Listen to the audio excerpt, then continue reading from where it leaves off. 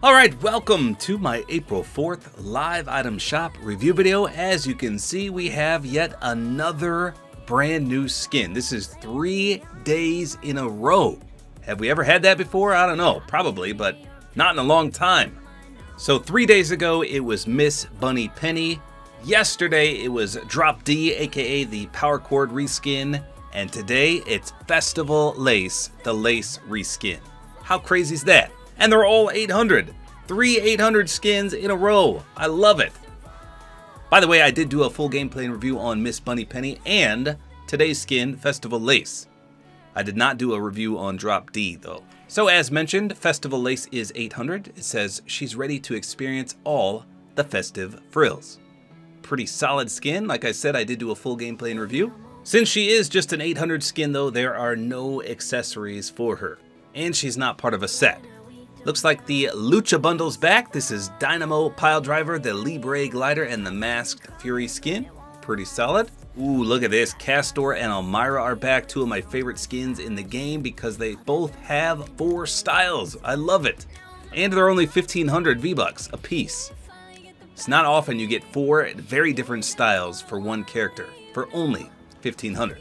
I prefer the male in this set, but female is pretty sweet too. Unfortunately though, their accessories are a little lacking. The Spellslinger only has fire and ice, that's it.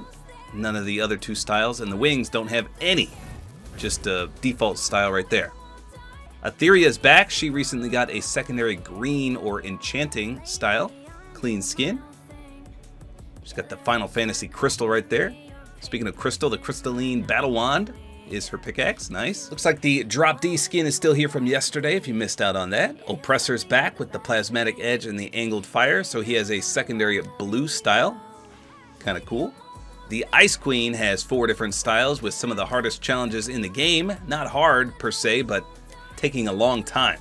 Because for the last one, gold, you have to outlast 10,000 people. Wow. Solid skin though. Back bling's cool as well, same stipulations. Luckily though, with the pickaxe, you get all 4 styles right off the rip, so I don't know why they decided to do that, but not for the skin or back bling. The Fearless Fairway bundle is back. These are 800 a piece. They all have a secondary yellow style. And the Dauntless Driver does have 4 different styles as well, which is pretty solid if you're a golfing fan. Splatterella and Trinity Trooper are back. 1200 for her. She used to come back all the time. Now she's kind of rare.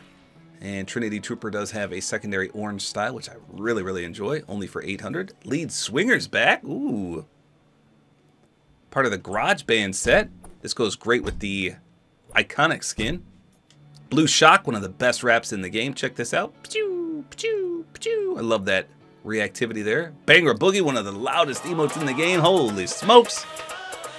It's so loud. Once thought to be super exclusive, now comes back on a 30-day rotation. It was all a dream. Sadly, copyrighted. This might be the one that has Notorious B.I.G. in it. I can't remember, but it is copyrighted, so I don't know.